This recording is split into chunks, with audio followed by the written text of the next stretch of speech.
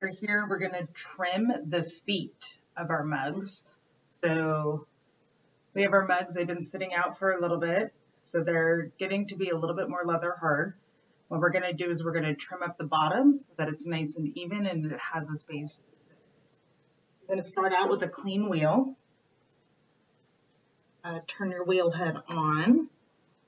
I just always like to double check and make sure that my wheel head is going the direction that I want it.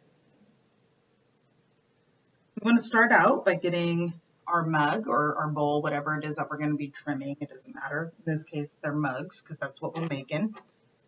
To the middle to get that centered. So the way that we do that is we just kind of start out by eyeballing it so that the bottom of the mug is at the middle. And I take my fingers here, again doing like my T-Rex arms, right? So I'm really braced against my body and I'm keeping that center spot. I keep my finger of my left hand just on the tip or right in the, lightly on the center of the wheel itself. And then I'm going to hold my needle tool in my right hand and just bring it so that it barely touches. Now, wherever that line is drawn, that means that it's not the middle. So I want to very gently and lightly move that pot towards that direction. My goal is to make sure that with me holding my needle steady, the pot doesn't touch the needle tool at all. All right, I got a little bit right there.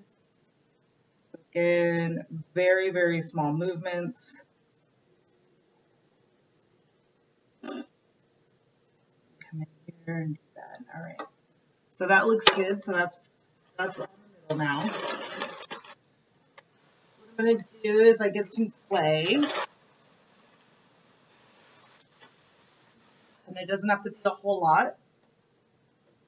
I'm going to make 3 balls. I hold my pot where I want it to stick.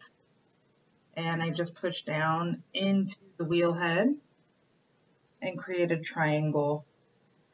This is going to help keep our mug stuck to the wheel head. If you want to do 4, that's fine.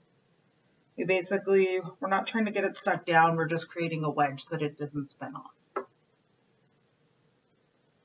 You want to remember your T-Rex arms, right? Everything stays in and close to your body. So the first thing I'm going to do is I'm going to start the wheel. I always want to keep my left hand on the pot. My right hand is in control of the tools. This is a trimming tool or a loop tool. We got a big one and a small one.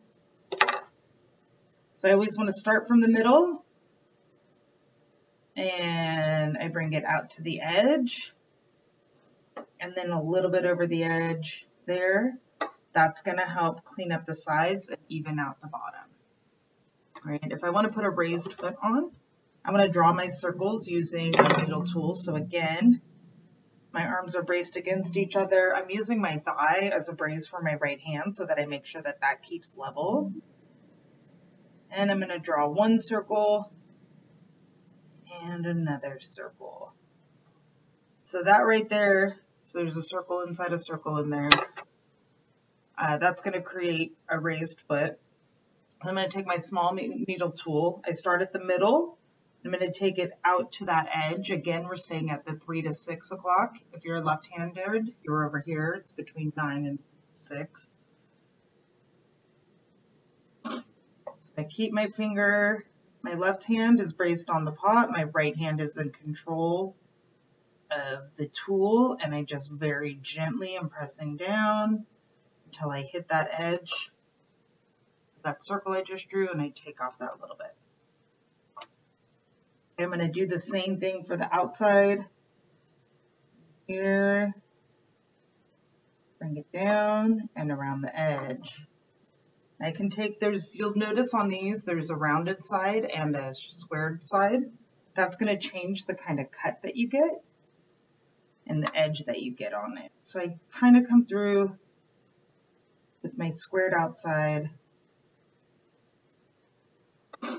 and I get those back together. Okay. So that's it. So now, when I look at this mug, I have a foot there. So you can see how there's like a little bit of a raised edge. It's nice and even. That's it. Next step is a handle, and then Sgraffito.